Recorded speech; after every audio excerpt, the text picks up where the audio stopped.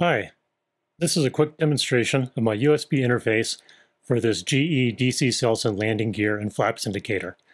On the left side of the frame is the indicator that's plugged into my board. My board's connected to my PC, and in the upper right hand corner of the screen is the GUI for controlling the indicator. Right now the power is off, and you can see that all the dials for the landing gear and flaps indicate off. If I click on in the power section here, the landing gear and flaps dials go to the position indicated in the other two planes on the GUI. So let's move over to the landing gear plane. Right now, the landing gear down. If I click up, the landing gear move up.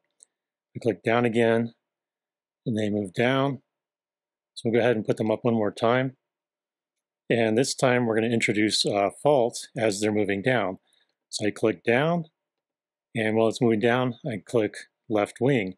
Now you can see the left wing dial is stuck halfway between up and down, and there's a little yellow mark there on it to indicate to the pilot that the landing gear is not in the proper position for landing.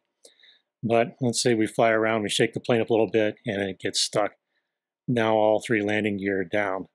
We can also control the flaps dial using the flaps pane here. So we can move the landing gear up, or not the landing gear, the flaps up, and move the flaps down. So down, up, and we can, if we're careful here, we can set it to just about any mark in between. It's not quite linear. So with the flaps extended and the landing gear down, the plane's ready for landing. Or, if it was already on the ground, this would be where it's at for takeoff. Then once the plane's airborne, raise the flaps and raise the landing gear. Thanks for watching.